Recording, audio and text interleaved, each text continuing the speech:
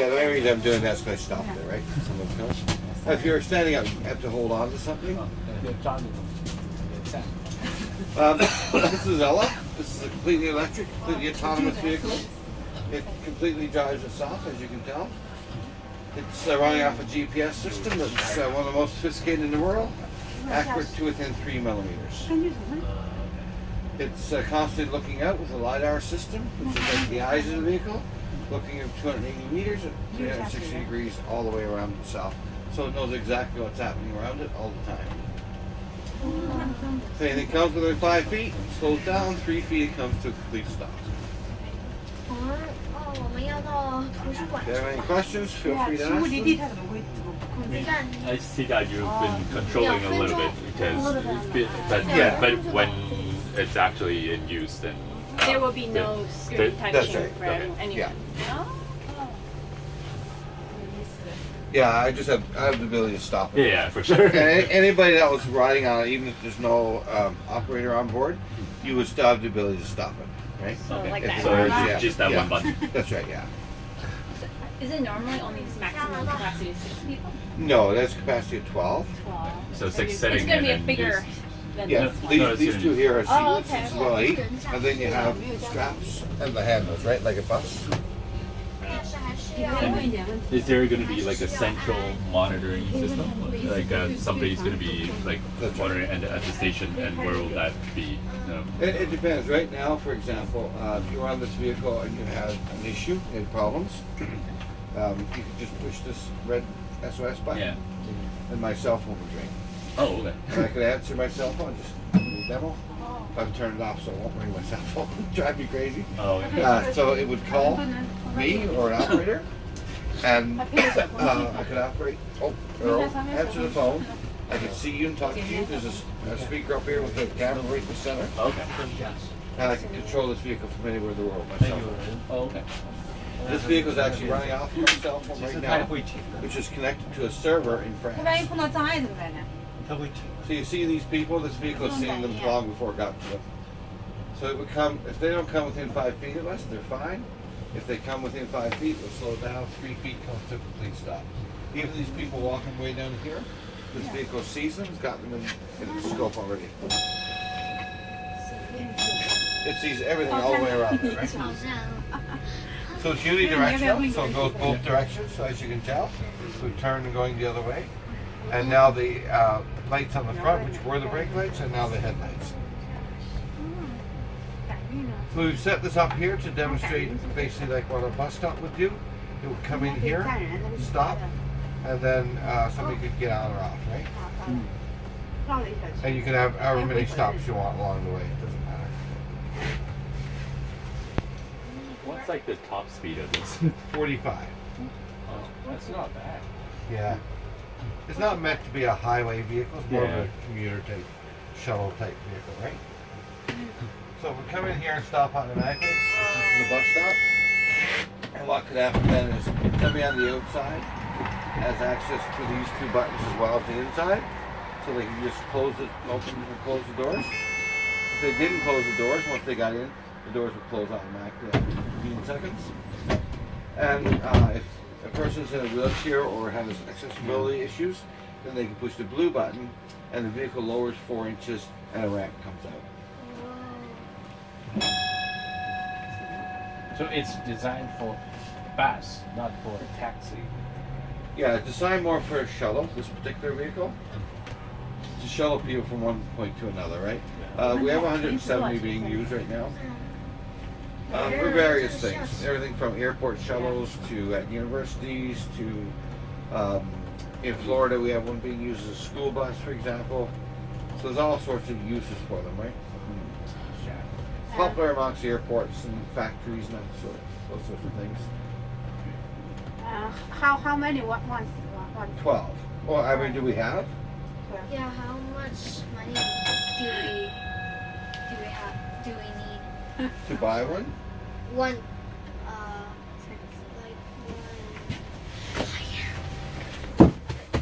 I'm curious, where do we currently have these used? Where are they deployed at? Not in Canada. This is the only one in Canada. Right? We haven't deployed in Arizona, in the U.S., in Florida, Denver, Colorado, a bunch of other places, and Europe and Asia as well. And they're mostly used 大概 at 预算他 airports. 们会多少钱？ That's right. Short. Short shuttles, yeah. And where are we planning to use these mostly at Like, airports? You yeah. said that? Well, here Airport, in Canada, university, and eventually. yeah, it depends It like, hasn't on the been city. decided yet, No, right? that's right. Yeah, it depends on the cities, on municipalities, how they want to use them, if they want to use them, right? So, Vancouver and Surrey is joined together. There's a big thing on right now across Canada, the federal government for $60 million competition, and Surrey and Vancouver is joined together on this project, and they're in the top 5 right now running for that money. So Does it need gas? no gas, all electric. Whoa.